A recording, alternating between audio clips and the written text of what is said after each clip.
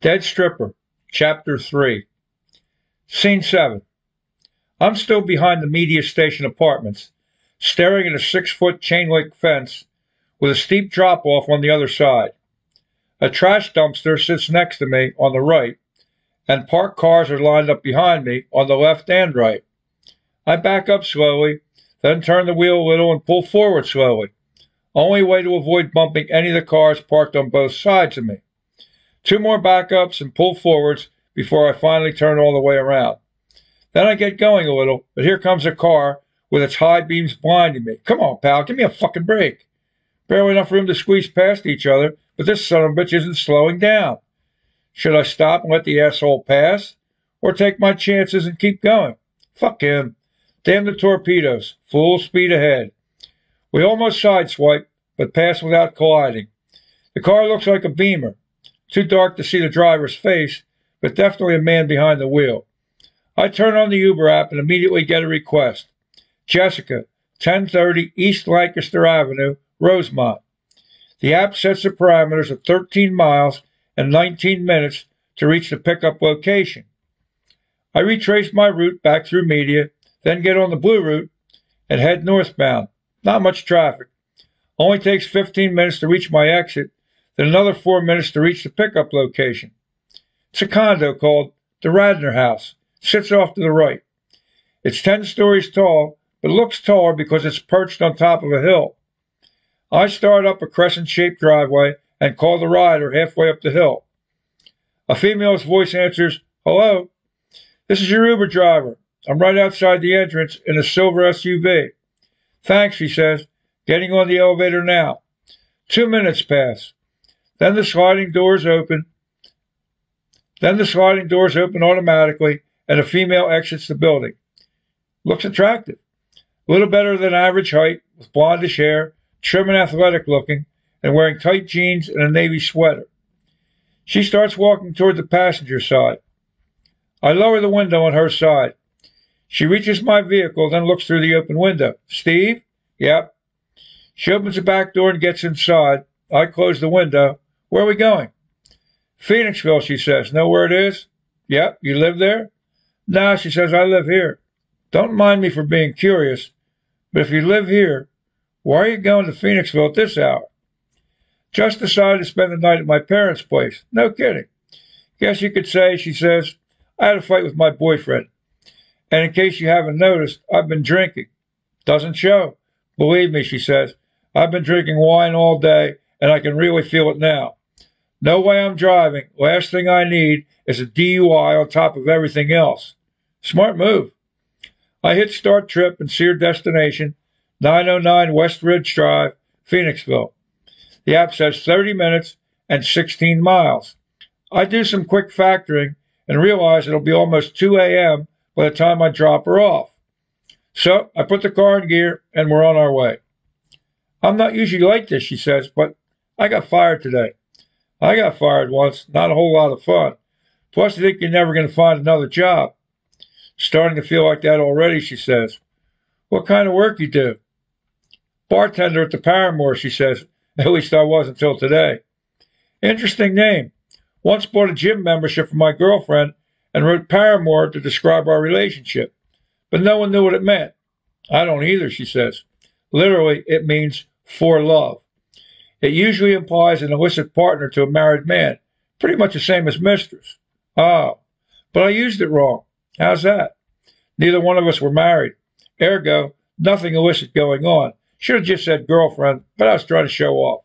"Thanks for the vocabulary lesson," she says. "Welcome. But why'd you get fired?" "New owner," she says. "He brought in a new manager, and the new manager wanted to hire his girlfriend, so he made up some bullshit excuse, and I was out." "How long did you work there?" "Going on 5 years," she says. "Great job. Made enough to afford the condo where you picked me up." "Impressive. Mainline address. Not cheap." "Tell me about it," she says. "But I never planned on being a bartender in the first place." "No? What do you want to be?" "I graduated from the Art Institute in Philly," she says, "but it didn't take long to figure out that being an artist wasn't in the cards." "Why not?" "Not good enough," she says, "and trust me, I make a lot more tending bar than I ever would painting pictures. So, let's face it, I'm a bartender." "Nothing wrong with that. How'd you get into art to begin with? My art teacher in high school pushed me, she says. I could draw a little, and being an artist sounded romantic. I know where you're coming from. I want to be a mystery writer.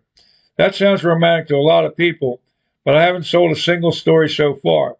So that's where the romance ends and reality begins. So for now, I'm a glorified taxi driver. How's that working out for you? She asks. Pays the bills, set my own hours, plenty of flexibility, plenty of time to write. I see, she says. And how do things stand with your girlfriend? What girlfriend? Your paramour. Ah, I chuckle. Old news. No girlfriend. Not even one, she asks. No. Why not? Ambition? Ambition? I don't get it. Ambition's my Shakespearean tragic flaw of character. Since when is ambition a flaw, she asks. Not usually, but in my case, it is. How so?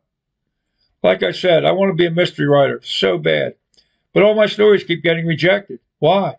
No idea. I think they're pretty good. But she says you still keep trying, right? Yep. But getting a story published is just my initial goal. Then comes a book, then more books, and then seeing one of my books turned into a movie or a Netflix series. You do have some pretty lofty goals, she says, but maybe ambition isn't your tragic flaw after all. No? What is? Maybe ego is your tragic flaw, she says. How so? Hate to say it, but maybe, like me, being an artist, you're just not good enough to be a writer.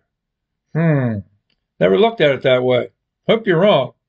But either way, ambition or ego, I'm determined to make it. Where do you stand now? I submitted another story last week, so I'm waiting to hear back. What do you do for fun, she asks. Not much. All work and no play make Jack a dull boy, she says. Then just call me Jack. But enough about me. You still didn't tell me about the fight with your boyfriend. Oh, that, she says. Getting fired was a real downer. Never saw it coming. Tried to contact him, looking for some sympathy. Called him, texted him, but the dick ignored me. How long you been going out with this guy? Met him in art school, she says. Then we bumped into each other at a party last year, and one thing led to another. What's he do? Owns his own business, she says. A startup. Can I ask you a question? Shoot. And get an honest answer? Shoot. If you were in his shoes, she says, would you call me? Or at least text me? No way you're getting me in the middle of this. Seriously, she says, what would you do? Honestly, if you were someone I cared about, really cared about, I'd get back to you ASAP. There's a Wawa up ahead, she says. Would you be so kind to stop? I need to put something in my stomach, a donut or something, to suck up the alcohol. I pull into the Wawa parking lot and find a spot in front.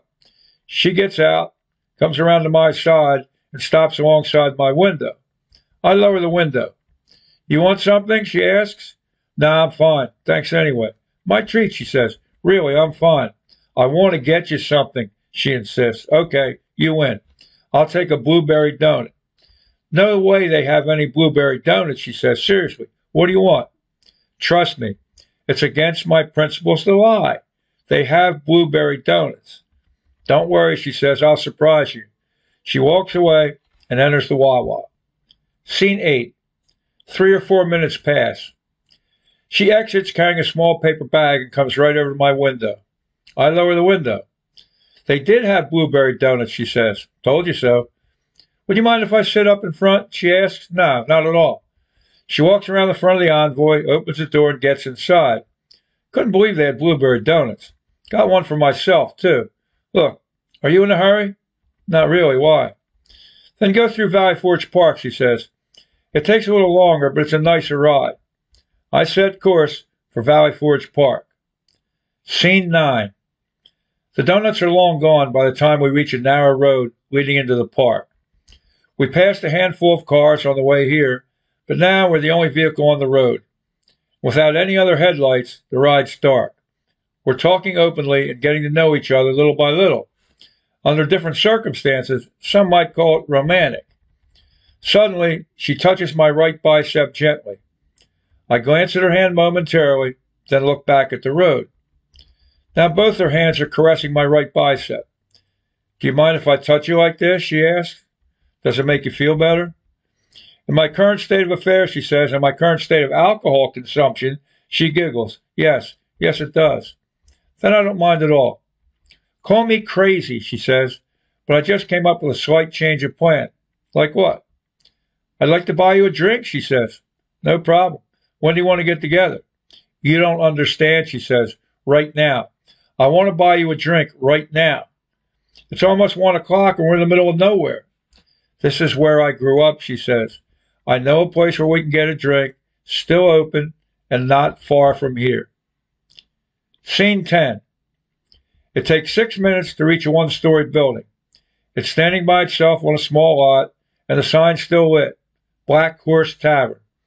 It looks pretty much like a corner bar, but we're in the middle of nowhere. Only 3 cars parked in the lot, spaced far apart. Makes it easy to pull into the spot near the entrance. Next thing I know, we're holding hands as we enter. It's casual inside, almost country, with a long U-shaped bar and several big screen TVs on the walls. And there's a pool table at the end of the room with 2 guys shooting pool. I have to go to the ladies' room. She releases my hand, but you don't have to wait for me to order. She keeps walking toward the far end of the building. No one's at the bar, so I sit on the stool closest to me. The bartender comes right over. What can I get for you? Bottle of Bud, but I want to wait until she gets back. No problem. He walks away. I sit there watching the 2 guys shooting pool. Jess returns a little while later, kisses me on the cheek, and sits on the stool next to me. The bartender returns. What can I get for you folks? Jess turns her head toward me.